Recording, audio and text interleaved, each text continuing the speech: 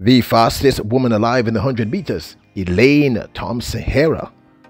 People, this is truly, no exaggeration, this is truly big news and could change everything.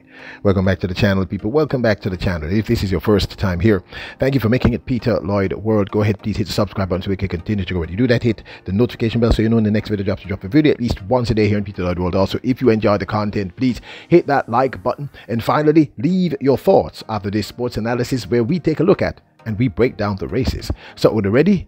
Yep, good to go. Elaine Thompson Herah is the second fastest woman all time in the 100 meters. The third fastest woman all time in 200 meters.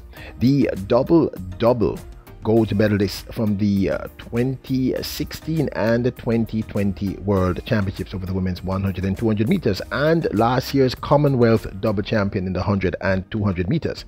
She is without doubt a phenomenal talent who has, let's say, made some questionable decisions regarding her sprint career, and this has led to a tremendous amount of controversy around her and these choices that she as an adult has a right to make. Now, we here, myself and the team at Peter Lloyd World, have consistently stated, and we will never back down from the statement, that a healthy Elaine Thompson Herah at her best cannot be beaten by anyone alive today, not that we are aware of. And this is borne out by the fact that she's the second fastest woman all time in the 100 meters with that astounding 10.54. Let me refresh your memory.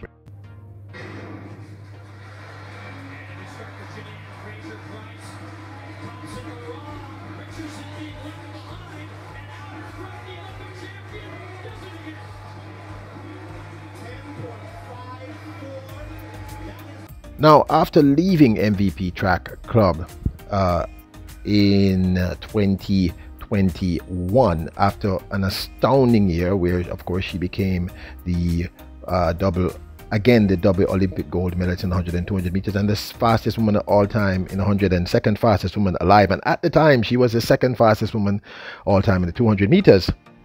Well, herself and her management team opted to leave MVP Track Club and coach Stephen Francis, who had over the years brought her to this point. This was, of course, extremely controversial.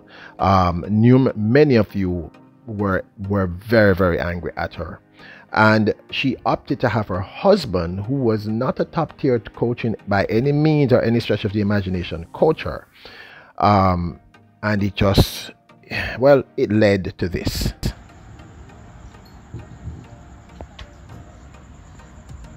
Off and running, late sets, here they go.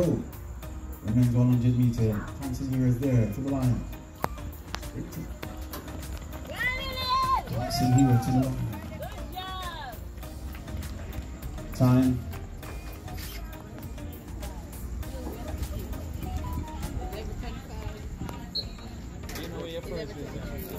.23.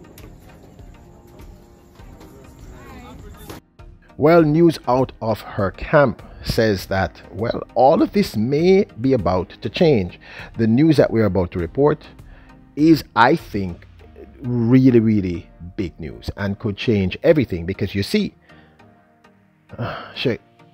she's finally gotten herself a coach outside of her husband. TVJ Sports has reported that back-to-back double Olympic sprint champion Elaine Thompson Herah is now taking coaching instructions from former MVP coach Shaniki Osborne. This temporary arrangement has been in place since this year's national championships, where Thompson Herah only qualified for the relay pool. The 31-year-old Thompson Herah previously took orders from world-renowned coach Stephen Francis before switching coaching duties to her husband Darian Heron at the start of last season. The double sprint Olympic champion will be taking instructions from the former MVP coach Shaniki Osborne for the rest of the season. Osborne confirmed that a temporary arrangement to assist was made after the national championships in July, where Thompson Herah qualified for the relay pool but not the individual event. Osborne said, "I have been working with her since we have been at MVP, so it's similar stuff. So I'm just working with her for now. Not sure if it's going to be permanent, but just working with her for now, said Osborne, who previously coached at Papine High. Osborne went on to tell the Radio Jamaica Sports crew, it's according to her, probably she's trying to see how things work out to the end of the season, and then she'll make a decision, but it's up to her. Now this, of course, is my 2 cents. Elaine, please let her coach you. I mean, because at this point, no disrespect meant, the greatest respect to your present coaches, but clearly something is not right. The chemistry isn't working. You are the fastest woman alive, and you could not make the individual team. Now we're happy to see you. Here's a picture, the video of her in the village over there in Budapest. But it's such a waste to have literally the second fastest woman of all time, the woman who's come closest to breaking that world record, not be running as an individual. And the last 2 years, I mean the whole of last season, she was just peppered with injury issues. We didn't do that badly, but this year it got chronic. So please, Elaine, please, I'm not the only one. I think we're all asking, at least try Shaniki Osborne, since she's from the MVP camp. She knows the coaching style. She understands your body. She knows what to do, because she can't be any worse than what's happening right now. And I'm a huge fan of yours. I mean, like, I'm genuinely a huge fan. In fact, the first video I ever did on track and field was about you.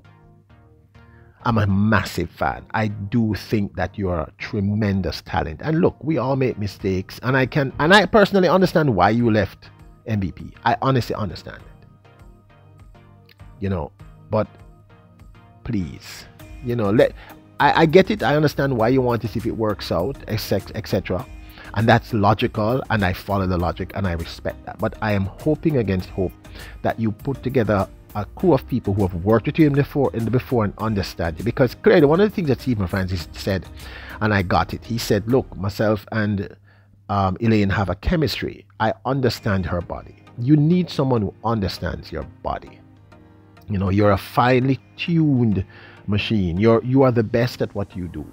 And I'm not saying that there's not other great sprint talents. Shelley and Fraser Price, the greatest of all time. Sharika Jackson, Shakari, Talu, and others. But the truth is, no one has ever come close to running that time that you ran, outside of Flojo with the 34-year-old world record. So her getting this new, because I guess she realized that things had gotten really bad. If she, the fastest woman alive, could not actually make the individual women's 100-meter team, I mean, that's her thing. So I don't know about you, but I think this is truly, truly big news, and I had to share this with you. I really want to hear your thoughts. And I'm hoping that someone tells her that I'm here screaming in the background, shouting into the wind, please, please, please, whatever you do not go back to whoever was coaching you before in the last 2 seasons, because that person, regardless of who they are, and I mean, we have to make logical decisions that are not based on our emotions. And I'm not presuming to say that your decisions were based on your emotions, but come on. I am pretty certain that this young lady will do a better job. But this, of course, is my 2 cents. I'd love to hear your thoughts. Now, don't forget to hit the subscribe button, hit the notification bell, hit the like button. Remember, your royals, kings, and queens. Bless up!